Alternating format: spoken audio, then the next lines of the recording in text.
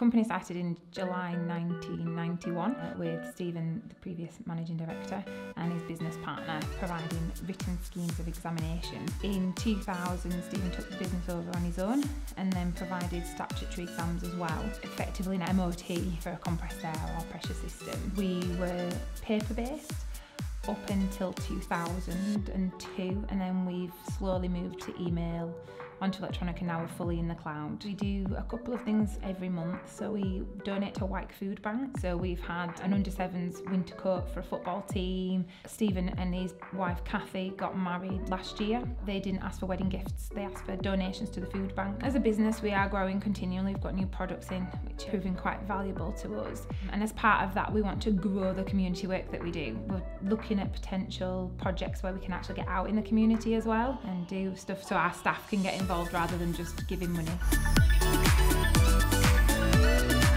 So as manager of the mission, my job is to keep all of the things that the mission does together and to secure it for the future. I think a lot of people think that the mission is about working with people who are perhaps homeless or particularly vulnerable, and whilst that's true, it's only a small part of what we do. Our advice service has nearly doubled in the last 3 years, providing 4,500 sessions every year, nearly 900 meals every month in our cafe, and a wide range of activity groups from art to IT to creative writing.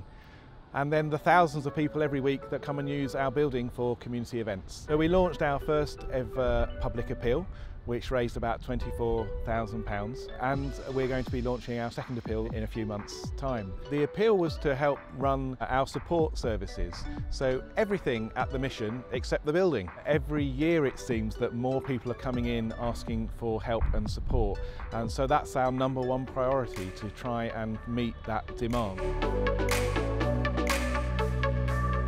Started by myself and my husband wanting to do good in the community via the football club really, and we've raised lots of money, done lots of great things in the community. We started slowly running breakfast clubs in schools, and we've grown massively over the last few years. I think people are proud of what we do. I think we've made a huge impact. We've done the breakfast clubs, we've done the big sleep out, disabled walking groups. We've got a huge variety of lots and lots of different things that we're very proud of, and very proud that the fans support us to do.